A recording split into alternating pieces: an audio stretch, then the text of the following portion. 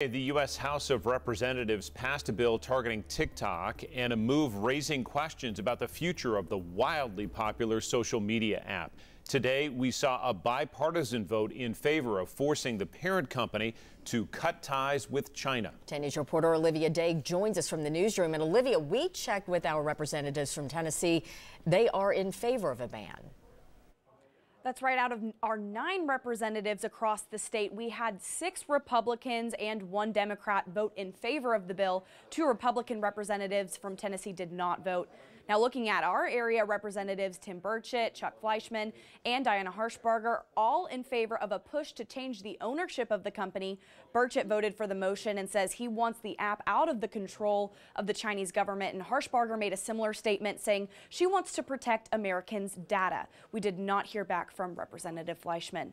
Now, this bill has language that applies to all apps that might be, quote, controlled by foreign adversary companies, but it's designed to target TikTok. The app has 170 million American users.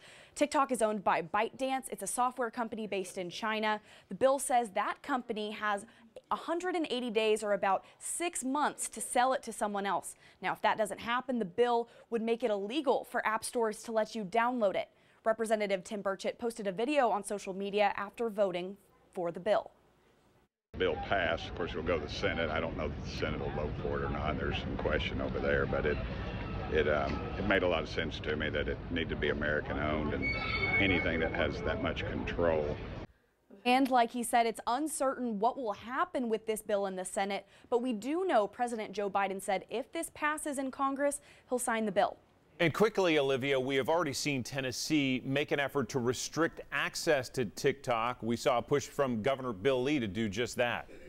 Right. We know on college campuses, if you're on their school's Wi-Fi network, you can't use TikTok at all. That law passed about a year ago. The reasoning for that, again, the same: security concerns.